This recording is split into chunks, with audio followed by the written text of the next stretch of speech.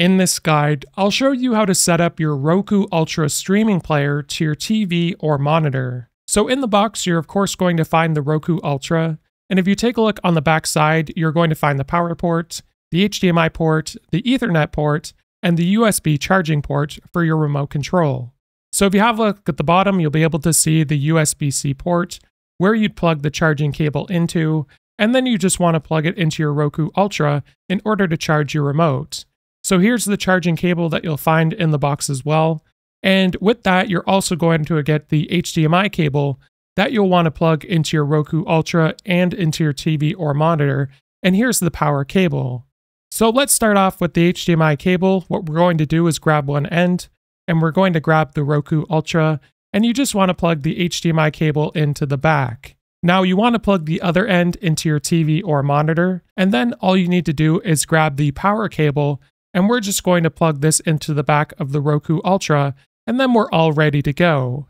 Now if you wanted to use a wired connection, you can use an Ethernet cable for the back, but I'm just going to use it this way with the wireless. So once you're all ready to go, be sure to take off this little strip on the front so the remote control will work fine.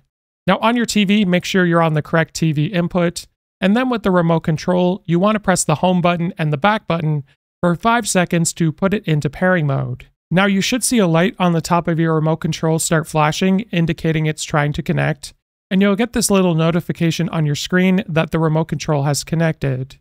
So once it's connected, you can select your language, and then what you want to do is select a wireless or wired internet connection.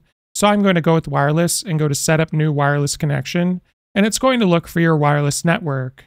So once it pops up, you can go ahead and select it, and then you'll have to input the password for your Wi-Fi network. So once you've input your password, you can press connect and give it a few seconds to connect to your internet connection, and then it'll ask you to update your Roku player. So you just want to wait for all these updates to finish. Now once they're finished, you'll be brought to this page where it'll ask you to set up your Roku remote to control the power and volume of your TV. So select continue, and you want to select your TV brand. And once you've selected it, it's going to ask if music is playing.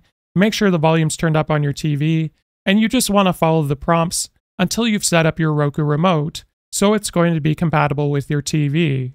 So once you've completed that, you'll get a success notification, and you'll now be able to use your Roku remote.